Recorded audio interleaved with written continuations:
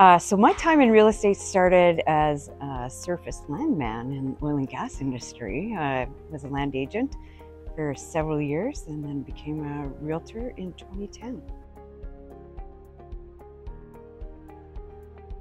Well, probably my biggest memory of moving to Calgary was where I landed in Silver Springs at a Christmas party, ran into 10 people that I went to school with in Saskatchewan.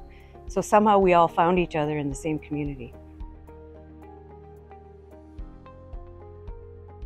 I started volunteering on the Critical Illness Benefit Society, which is the best committee that CREB has. I mean, what could be better than helping your fellow realtors when they're in time of need? Just such a great committee. I was on there for 4 or 5 years. And then at the end of my term there, I was a chair. At the end of the term, I was asked to consider running for the board. So I took a year to think about it and ran the next year.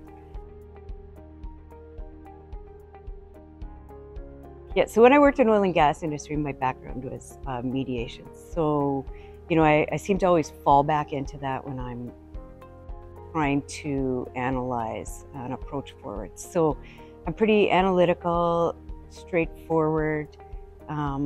Things are either black or white for me. They're not gray. I can't live there.